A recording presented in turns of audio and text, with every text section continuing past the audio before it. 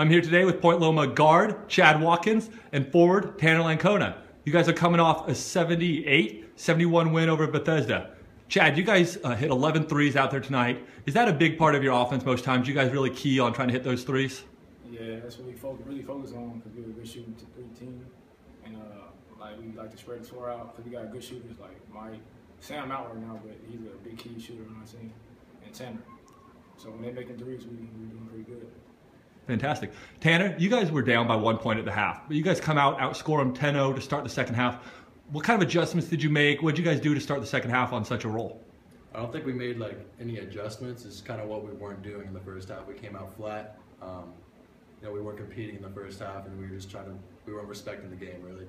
So the second half, we just everybody got fired up and came out and actually competed in the second half, and we were able to come out on top. I actually have one more question really quick, Chad, I'm going to throw at you.